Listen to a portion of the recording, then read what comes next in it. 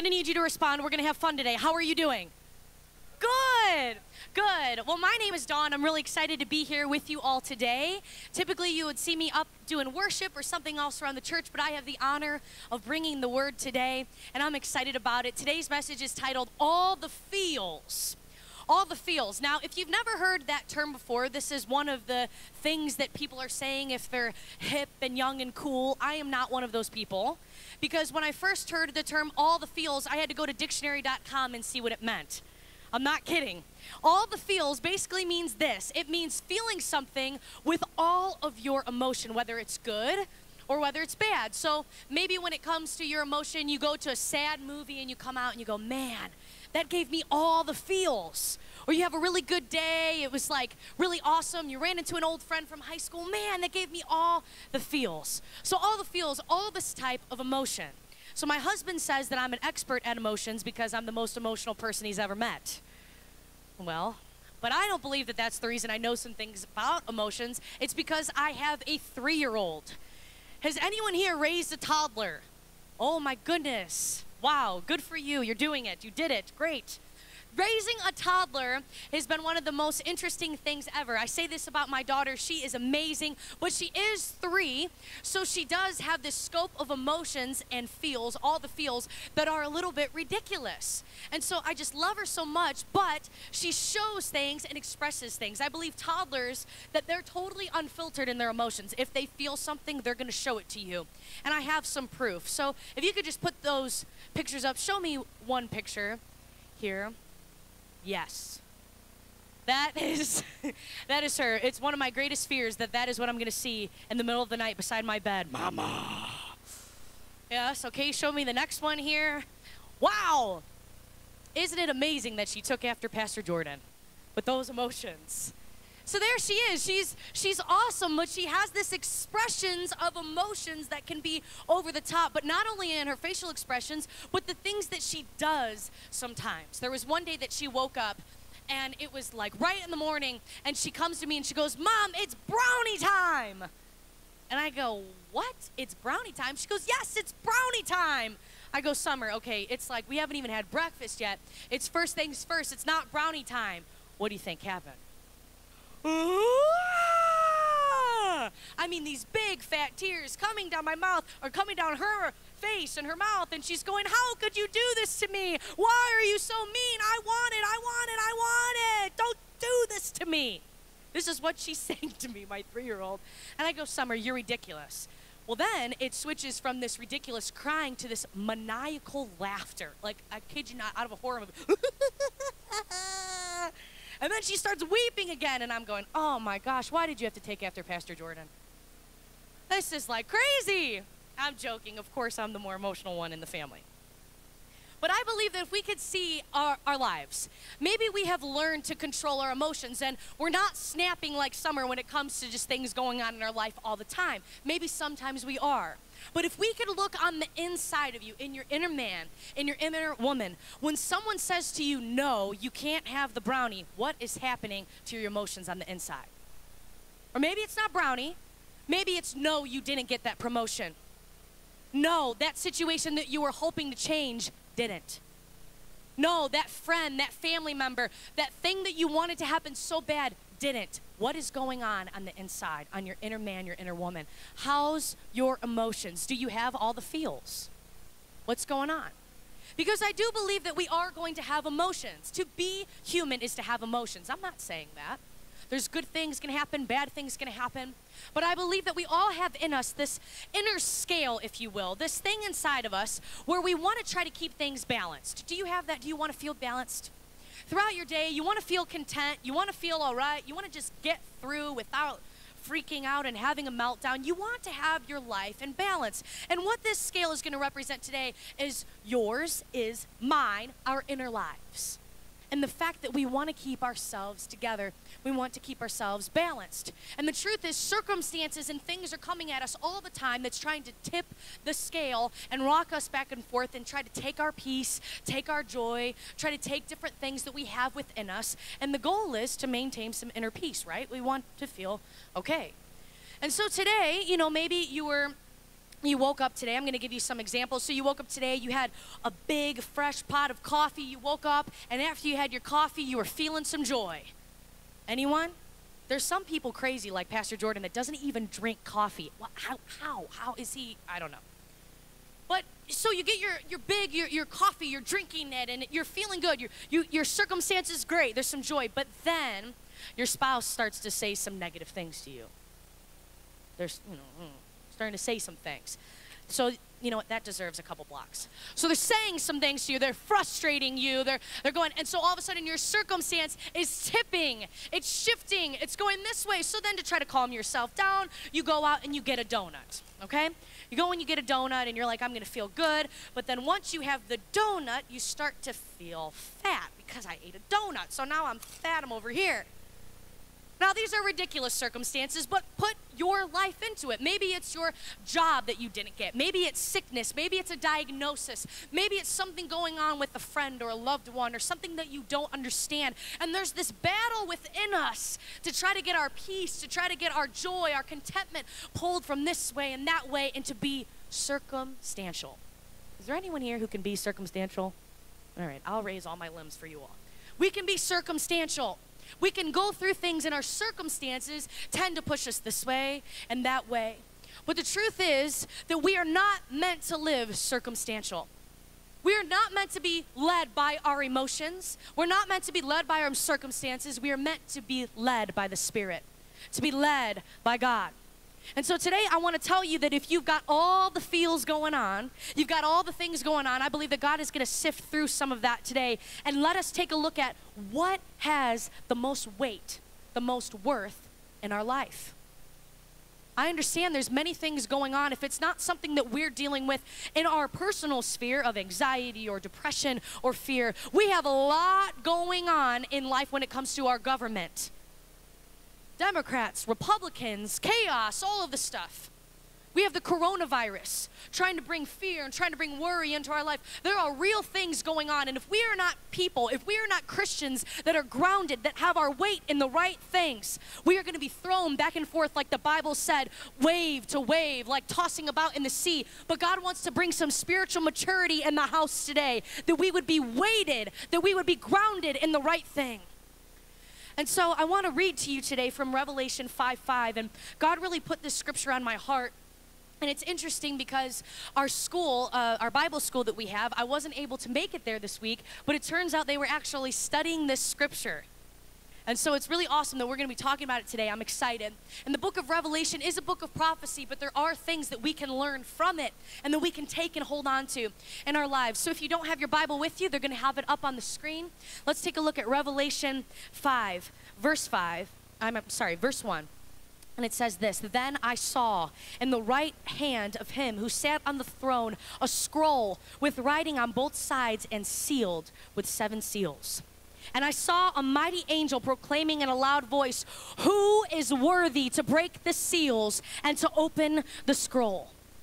But no one in heaven or on earth or under the earth could open the scroll or even look inside of it." We're going to stop right there. So here we get this picture. John, the seer, he's seeing into the Spirit, and he's seeing God the Father. And God the Father has a scroll in his hand, and the scroll represents the will of God, the times, the seasons, the plans, the things that God wants to unleash on this earth, the purposes of what God wants to do in the earth. And it's sealed up with 7 seals, 7 stamps. That thing is locked up. And so in this scripture, it says here in verse 2, the angel's going, "Who is worthy to break the seal? Who can see into the plans of God? Who can see what the will of God is and cause it to be unleashed on this earth? Who is able to do it?" And in verse 3, no one in heaven or on earth or under the earth could open the scroll or even look inside of it. I don't know if you've ever felt this way before, but you're like, "God, man, I cannot see it." You're one of those people that says, "Man, I'm no one. I can't see what God is doing. I can't understand what God is doing. I can't sift through. I know that God has a will. I know he has a purpose for my life and for this world, but man, these circumstances are cray-cray. I can't see beyond this. I can't understand beyond this. I can't look into it. I can't get it." And so then it goes on into verse 4. This is John writing. He says, I wept and I wept because there was no one found who was worthy to open the scroll or to look inside. Have you ever felt that way before? You're trying to understand the plan of God for your life. You're trying to understand the will of God and see what God wants to do throughout the earth, but you just can't see it. You just can't understand. And what happens? All the feels. We're caught up in our circumstances. We're caught up into trying to understand what's going on in our family, trying to understand what's going on to work. And our eyes are in the wrong places. And because we can't open it, we get thrown off. And all the feels are going and we can't understand. And so we're led by circumstance, we're led by emotion, and we're weeping. And we're weeping because it feels like, I said feels. It feels like no one can see, no one can open, nobody can figure out what's going on. And so if we're led by our circumstances and what we feel like, we'll stay in that place of I wept, and I wept, and I wept. But let's take a look at verse 5. Then one of the elders said to me, do not weep. I want you to turn to your neighbor and say, do not weep. Do not weep. Come on, stir it up today. Do not weep. Do not weep. See, the Lion of the tribe of Judah, the Root of David, has triumphed. Triumphed. He is able to open the scroll and the 7 seals. Come on, amen. He is able. He has triumphed. There is only one who's worthy. So what happens? If we go to verse 7, it says he went and he took the scroll, boom, from the right hand of him who sat on the throne. And when he had taken it, the 4 living creatures and the 24 elders fell down before the Lamb, and they worshiped him. Wow. My goodness. So Jesus comes. He's the Lion of the tribe of Judah that it's talking about. And Jesus comes and he is able. He has triumphed over death, hell, and the grave. So we can't see the will of God all the time. We can't understand, but he can. And he grabs the scroll and everybody falls down in worship because they understand we can't understand it. We can't do it. No one could. No one from the beginning of time has ever been able to change things the way Jesus can, has ever been able to break death the way Jesus can. And so he comes and he is able to take the scroll and see into it and see what the will of God is and make it come to pass. Amen. And I want to remind you today that it is not your job. It is not my job to understand everything. And that makes control freaks freak out. I want to know what's happening. I want to know, like me. But it's not your job to understand everything.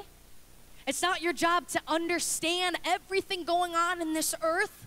You were never worthy. The Bible says this, if you go on to verse 9, they sang a song, you are worthy to take the scroll and open its seal.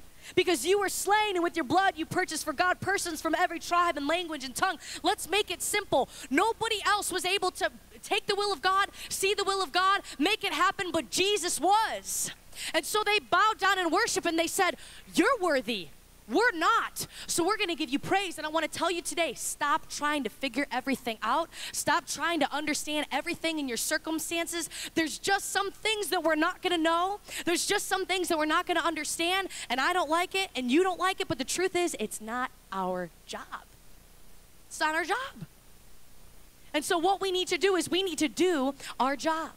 We need to do our job. And I'm going to tell you what that is. But first I want to tell you this. In this scripture, when it goes into verse 9 and it says, you are worthy to take the scroll, the word worthy there is the same word that is used to weigh things, to check their worth. So let's look at our scale here. We're not going to do any math. Let's look at the scale.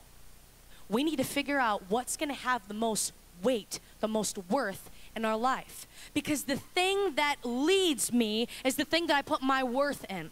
Are you putting your worth, are you putting the weight of the scales of your heart and of your life on your emotions, on your circumstance, or are you putting it into the one who's worthy and you're saying, man, I don't get this, but you're worthy. I don't get it, but you're worthy.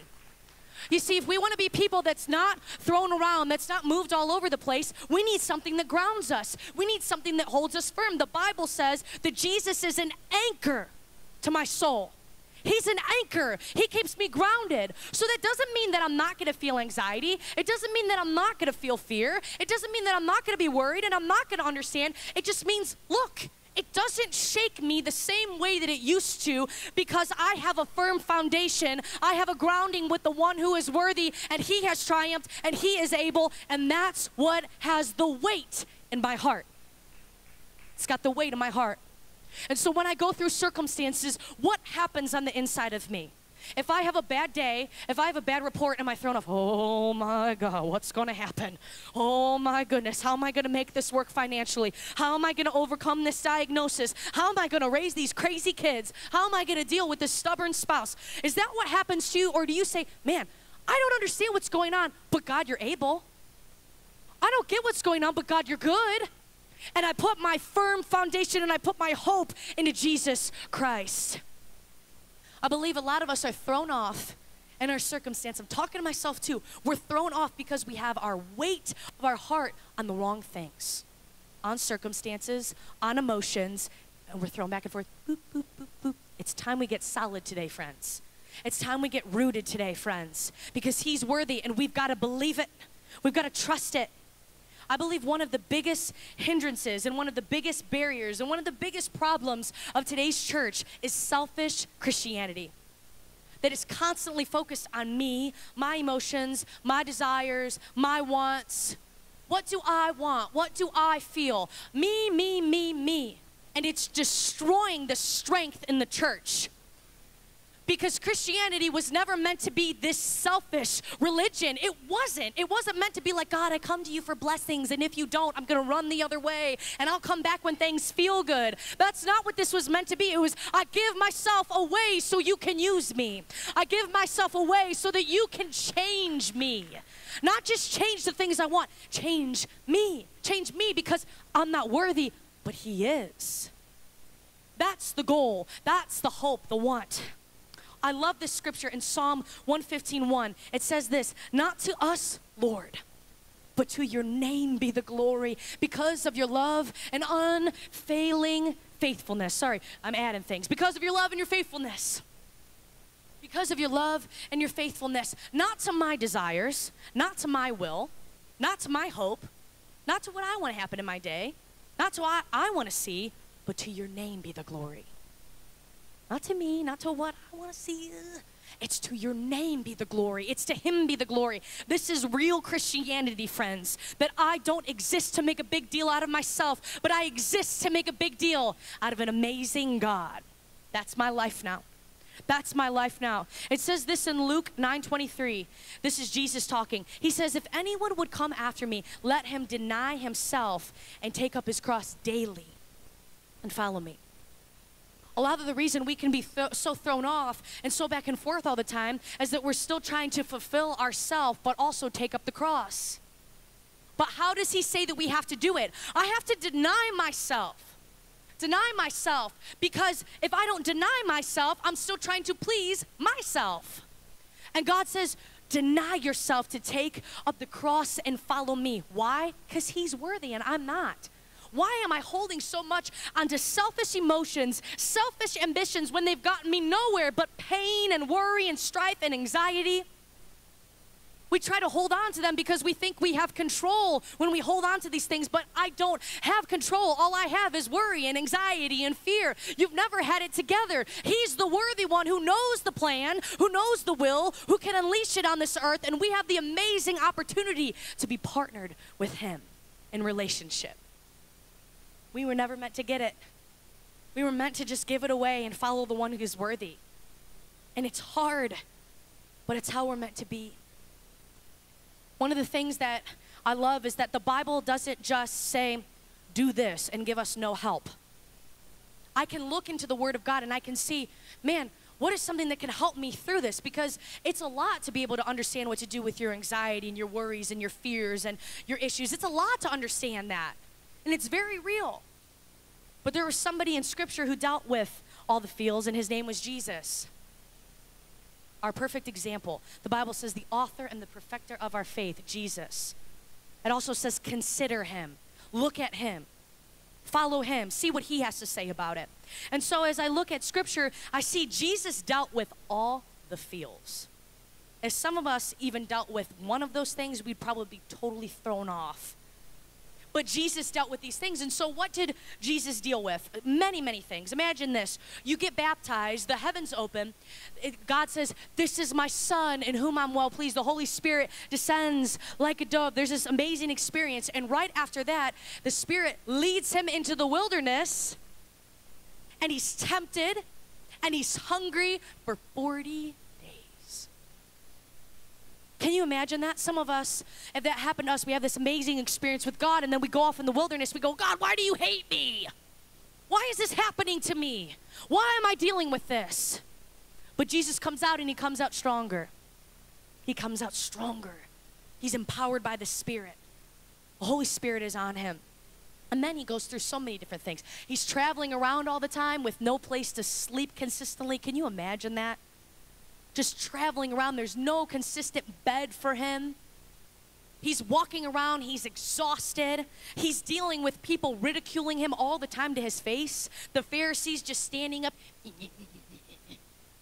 You know, some of us deal with that on Facebook and we're so offended. Somebody gave me a bad comment on my Facebook post. But people are showing up to him and they're accusing him of being from Satan. They're accusing him, the Son of God, being from Satan. I don't know about you, but that makes me want to give me all the feels, makes me want to do something about it. And they're coming and they're ridiculing him and they're pointing the finger. They're getting mad at him for trying to heal someone on the Sabbath. Are you kidding me? That is enough to just make you mad. So he's got probably all the feels going on. He gets betrayed by someone he loves. His disciples didn't understand what he was preaching some of the times. There's one time that he's preaching and they come to him and they go, can you tell us what you meant by that? Can you imagine preaching a whole thing and then they go, huh? He feeds thousands of thousands with fish and loaves in a miraculous, amazing way. And then the disciples shortly after that are arguing because one of the disciples forgot to bring bread. It's like, do you not get it? He's with you. He can make more, I don't know. Right? And so not only that, but then of course there's so many more stories in the Bible that you can read and you go, oh my gosh. But not only that, but the cross. The pain, the shame, the abuse, the betrayal, the pain of that we can't even comprehend. And so Jesus is going through all these things, all the feels, and he has to make a decision like we all do. What are we going to do with all of this stuff that's coming at us, that's going on within us? But Jesus has a foundation. He has a solid rock. And so the Bible says this. We get a glimpse into the way that Jesus sees life, sees himself, sees the big picture. And this is before Jesus goes to the cross. And it says this, he's praying. He says in Luke 22:42, Father, if you are willing, take this cup from me. Yet not my will, but yours be done. What is he saying? This is hard. This is hard. I'm going through a lot of stuff. There's a lot of things going on, and he knows what he's about to face. He's about to go to the cross. He's about to be put to death. He did nothing wrong. And he's going, God, would you just, if you're willing, and some of you are in this place today, and you're like, God, man, I'm just going through some stuff, and I'm just, God, would you take this from me? Lord, would you just, God, could you take it out of my life? Could you take it out of my circumstance? Could you take it out of my heart? But Jesus says something amazing. He says, yet, not my will, but yours be done. Not my will, but yours be done. You see, Jesus didn't have a selfish Christianity mentality. It wasn't, I'm going to serve you if it feels good, if it looks good. It was, yet, not my will, but yours be done. What if Jesus was led by his emotions? I want to ask you that question. What if he was led by his emotions? You know what? This cup of suffering, I don't think I want to do it. I know what's about to happen, the cross, and I don't feel like it. That's going to hurt. I don't really like how I feel about this, so I'm going to leave the garden. I'm going to go hide out in another town, and I'm going to come back when the threat of crucifixion is over, and, you know, then I'll just preach, and I'll just teach to people, and it'll be fine. If he did that, you and I wouldn't be sitting here today, saved, sanctified, delivered, with hope of heaven and the promise of heaven. Thank God he wasn't led by his emotions. How many of you and how many in this room, and myself included, are there amazing things that God wants to do with us, but because we're led by our circumstances, because we're led by what it feels like, because we're thrown back and forth based on the waves that come our way, how many things are we missing out on because our emotions are ruling us? I want to tell you today, it's time for that to break off of this church, off of my life, off of your life. We need to get grounded. We need to get satisfied in Him. We need to understand that He is the worthy one. He is the faithful one. This world and the things going on are no joke. There's a lot of fear. There's a lot of things. There's a lot of stuff going on. And we have to get it together, church. I'm talking to myself too. We've got to get past emotions and get to the truth of not my will, but yours be done. Because even if I don't feel like it, even if it doesn't look good, even if it doesn't feel good, I still serve you, God.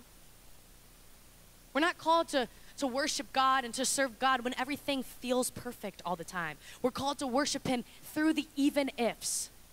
Even if my job doesn't change, even if my spouse doesn't get better, even if that sickness still happens, even if this world is still crazy, in my opinion, it's in the even if.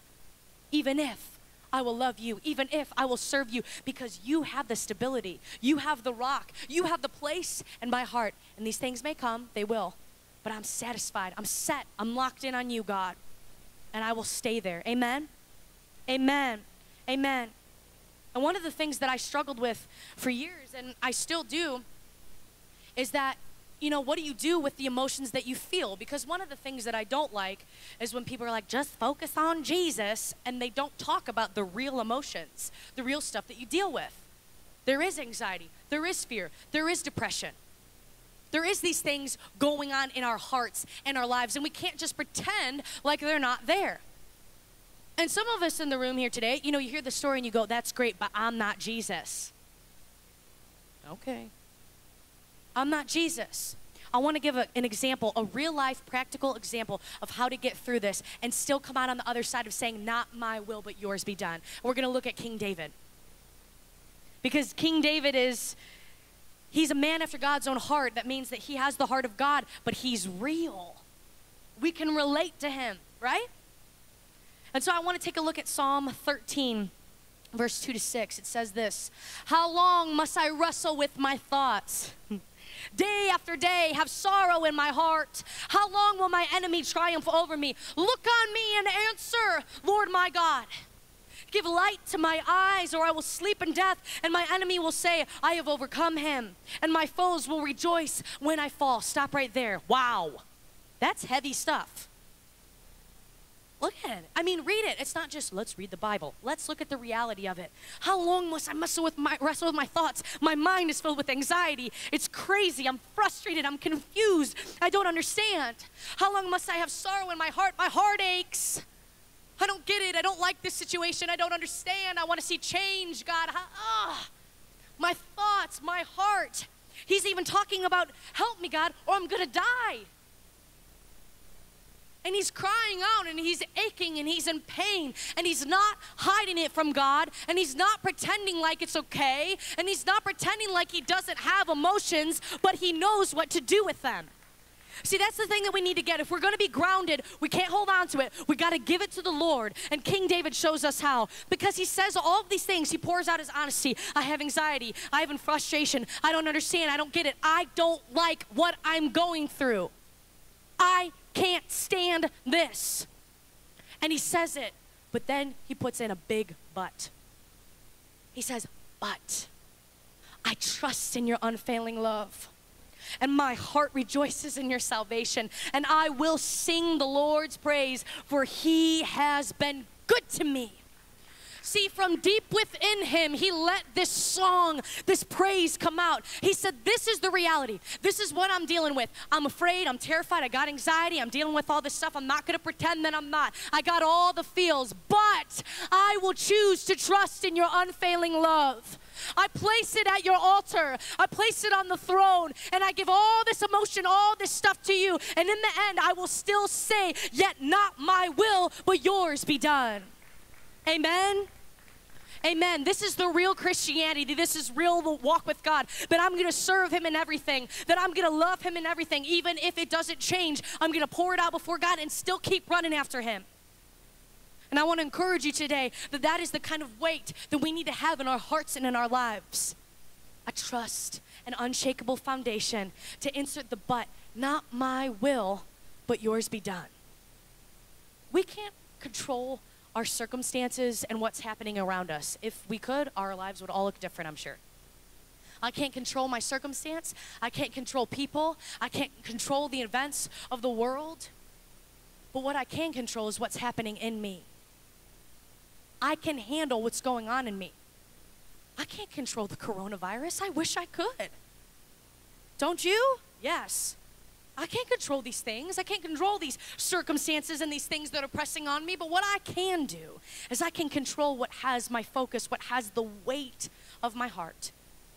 And if I choose to let God hold on to my heart, or if I choose to let circumstances hold on to my heart, I can control what's happening in me. I can control what and whom I worship. Because in Revelation 5, when they established that he was the worthy one, that he weighed in as worthy, he got the weight of their hearts instantly. God, you're worthy. Whoop, whoop, whoop. God, you're worthy. God, you're good. Instantly, that's what they did. Okay, you're worthy. We can't open the scroll. We can't break the seals, but you can. That needs to be our response in our lives. I don't get it, but you do, and I worship you. And I want to encourage you today that nothing good, this kind of life, this kind of mentality isn't just going to spring on us. We're not just going to randomly wake up and be like, yes, I worship God in everything. We have to work at it. We have to be intentional. You know, I can easily catch an illness just going out in public, but I can't catch health. I could go out in public and I can get a cold, I can get the sniffles, I can get this stuff going on, but I can't catch great exercise. I can't catch a great physique. I can't catch a great health from eating healthy. I've got to do different things. I can't just walk around and it comes on me. I have to be intentional about the exercises, intentional about what I eat, intentional about the way I live my life, intentionality. We have to intentionally choose to give it to God and lift our hands in worship.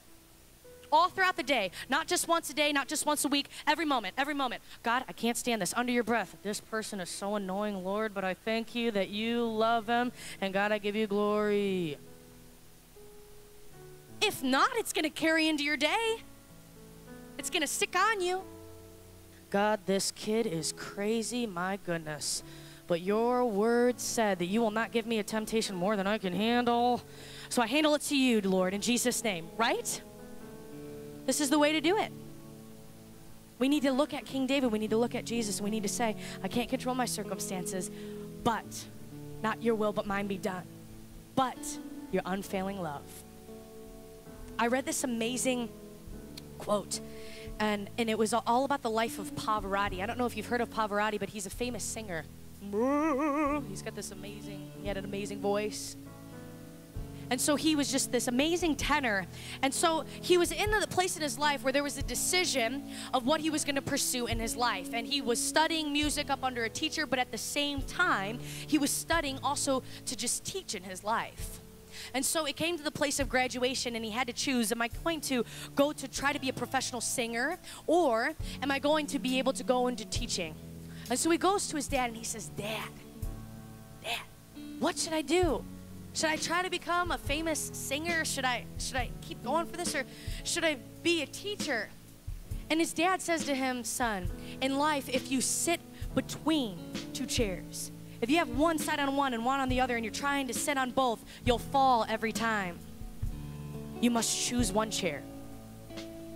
And so he made the choice. He chose to go after being a professional singer, and it was years down the road, but he took the stage as a professional, and his dreams came true. Why do I tell you this? Because we need to choose in our life what is going to rule us. What chair am I going to sit on?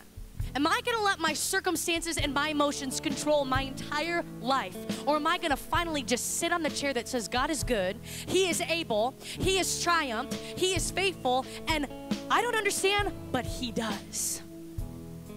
I want to encourage you, choose the right chair this morning. If you choose your emotions and your circumstance, you're always going to be back and forth. But with God, when these things come, doesn't affect me like it used to. Amen? Amen. I'm just going to have everyone, if you would just stand up in this room here today. Stand up in this room. And there are so many of you that are dealing with very real issues, myself included. You know, you never know what somebody is battling next to you. You think their life is perfect. You think they got it all together. And I'm telling you, maybe they can't sleep at night. Maybe they just got a diagnosis. Maybe their spouse is a wreck. Everyone is going through something. And the truth is, we all need Jesus.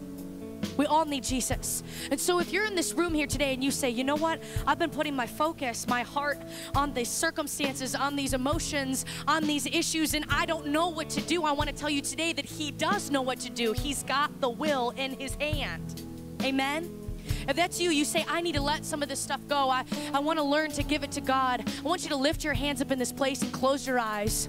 Lift your hands up in this place. My hands are up. I'm sick of dealing with anxiety and fear and worry about all the stuff that I can't control, but I can control what's going on within me.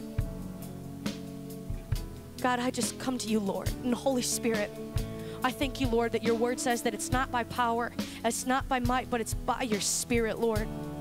And God, there is nothing that Dawn Endrei can say or do that can break chains, but you can. And so, Holy Spirit, right now, I just ask that you would go forth in this room right now, in the name of Jesus, and you would lift off weariness, and you would lift off anxiety, and you would lift off circumstantial Christianity, Lord. And God, I pray that you would break off fear and doubt and worry and pain and panic and confusion and fear, God, that you would, Holy Spirit, lift it off, and we would literally feel a weightiness lift off of our lives, God, because that's who your Spirit is. You bring life, you bring lightness, God. And Holy Spirit, I thank you that you would break every shackle, every chain that your people came in with this morning, God, and help us to be grounded and rooted in the fact that you are good, you are able, even when it doesn't feel like it. Take us deeper into maturity, Lord, not thrown back and forth like waves of the seashore, God, but solid, solidified in who you are. And I thank you, Holy Spirit, that you don't just leave us to do it by ourselves. You're in us. Thank you, Lord. Breakthrough in this place today in our hearts and our lives, Lord, and it's in Jesus' name I pray. Amen. If you would just keep your eyes closed and your head bowed, this is the most important part of the service. I want to talk to those who have never made the decision to follow Jesus Christ, or you've totally gotten off track, you're like doing your own thing.